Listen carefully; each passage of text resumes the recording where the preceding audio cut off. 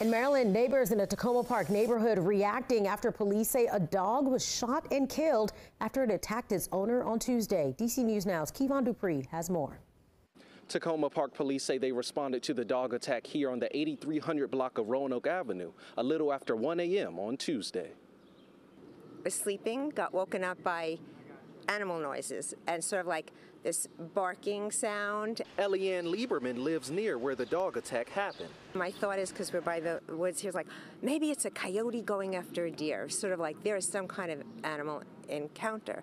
And then I heard crying.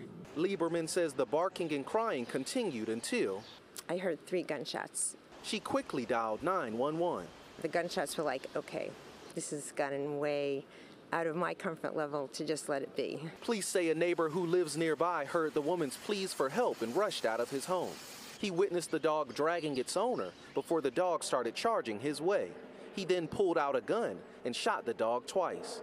Matt Thomas lives in the area and is a dog owner himself. It's unfortunate that happened. He says a lot of people in the neighborhood own pets, and he's heard of dogs threatening neighbors in the past. So he keeps his dog close to him and makes sure he's well trained.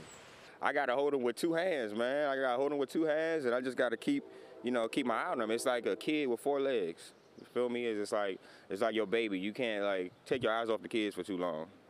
Police say the dog died from its gunshot wounds, and the woman who was attacked was taken to the hospital for treatment. Reporting in Takoma Park, I'm Kevon Dupree, DC News Now.